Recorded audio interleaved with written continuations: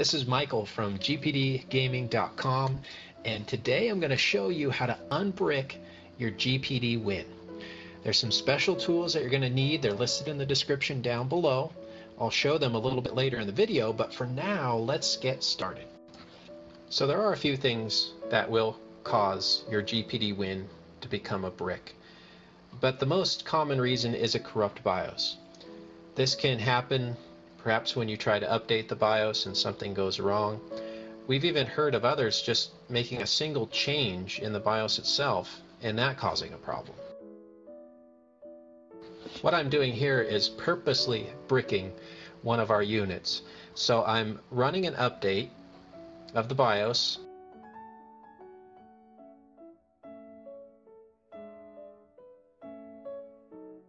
I'm going to wait till it gets about halfway through, and then I'm going to exit out of the program. So essentially what's happened is the BIOS has been erased, but then it wasn't written with the new data.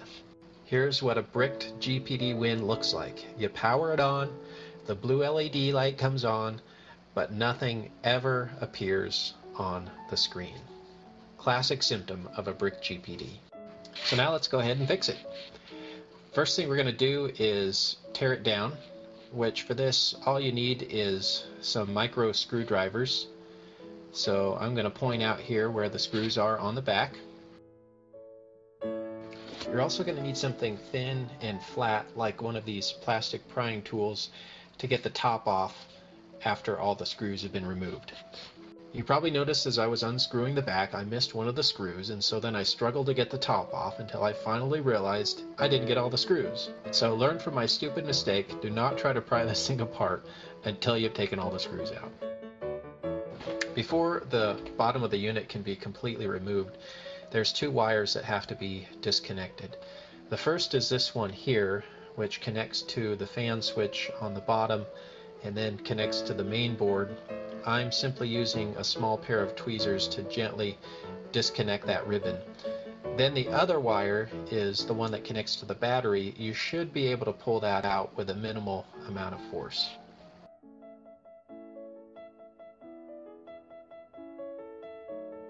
We need to be able to get to the back of the main board.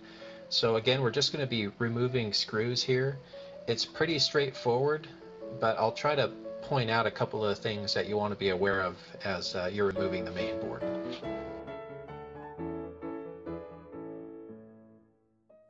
I briefly wanted to point out here that there is a screw behind one of the cables that attaches to the Wi-Fi card, so make sure you remove both of those cables. You probably also noticed that I did not remove the speaker or the two analog sticks, the ribbon cables. I didn't remove those, and the reason I don't do that is I find that they're a pain to disconnect and then reconnect, so just leaving them connected I haven't had a problem, but if you want to take them off, it's totally up to you. Now we can remove the heatsink / keyboard. Just make sure that you disconnect the ribbon cable. I've forgot to do that before and rip the cable. Once that's done, then we can remove these last two screws here, and the heatsink should be able to disconnect from the main board.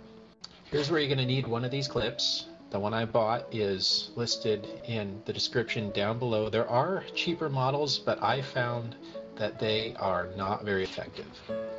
You'll also need to get some wire, and the other thing you'll need is this little converter board, which actually comes with the clip, so you don't have to worry about buying that separately. The other thing you'll want to get is this 1.8 volt adapter. I have heard of some being able to flash their BIOS without this adapter, but I didn't want to risk frying any of our boards, so I went ahead and purchased this as well. I briefly wanted to point out here how important it is that you get the correct pin out. You'll notice on each of the boards it identifies what pins 1 through 4 are and 5 through 8 are. This is very important, otherwise your BIOS software on your computer is not going to be able to recognize the chip and you're not going to be able to reprogram it.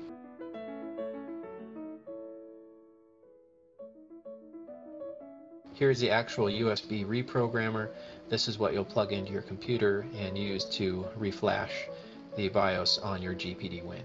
Here's the actual BIOS chip on the main board, and I wanted to point out two things. First of all, there is a model number on this chip, and GPD, as far as I know, has used two different types of BIOS chips, so you want to make sure that you set the software to the right model and manufacturer. The other thing I wanted to point out is that in the bottom right, it's kind of hard to tell, but there's a little tiny indentation in the chip. Basically what it's doing is identifying for us what pin 1 is. It's that one in the bottom right, and then above that would be 2, 3, 4, and then on the other side starting in the bottom left would be 5, 6, 7, 8. So here I am attaching the clip to the actual BIOS chip. And again, I can't stress enough, you want to make sure that you're connecting the right pin out. So pin 1 to pin 1, pin 2 to pin 2, and so forth. And to actually connect the clip to the BIOS chip, it's a little bit tough at first to get a good bite, but after you've done it a few times, you'll get a feel for it. Okay, before we plug the reprogrammer into our USB, we first want to install the software on our computer. I'm going to show you how to do that next. So here is the reprogrammer software that is listed in the description down below. We're going to go ahead and open it up, and we're going to run the driver setup64.exe.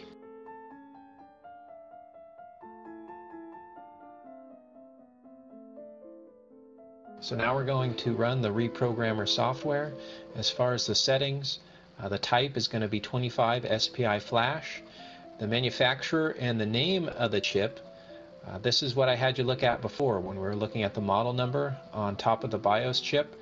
Based on that, that's what you're going to enter into here. For this particular model, we're using the Giga device, and the device model number is the GD25Q64, but yours might be different, so be aware of that. We're going to go ahead and hit detect, and if we are connected properly to the BIOS chip, you're going to see something similar to what I have here in my window. Now I'm going to disconnect my chip and try detecting again, and now you see I'm getting all zeros. So that's a good indication that you're not properly connected to the BIOS chip.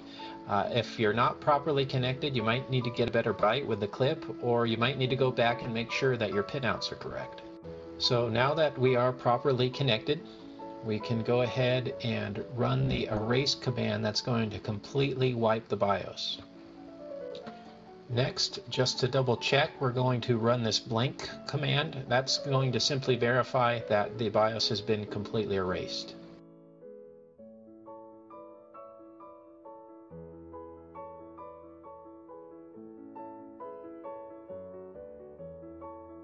Now we're going to use the open command and then point to the location of the bin file that we want to write to the BIOS. I've put a link in the description down below to my favorite one that I like to use with the WIN, but if you have a different one that you want to use, feel free to go ahead and use that. Now just hit the program button and it will start to write that file to the BIOS chip.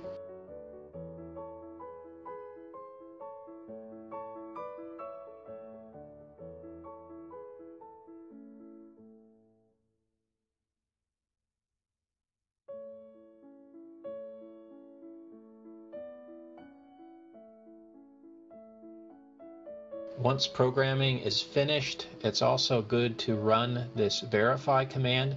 It'll just make sure that the contents of the BIOS now match the contents of the bin file, and if they match, then we know that the BIOS has successfully been reprogrammed. Okay, great. Chip and buffer are the same, which means they match. So let's go ahead and put this thing back together.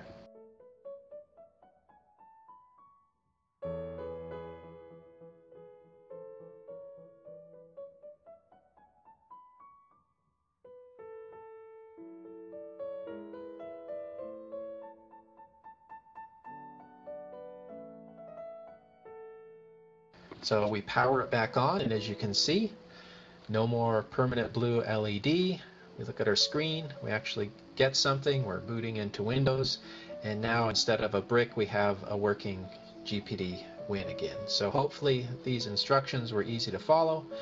I hope it works for you, and we'll see you in the next video.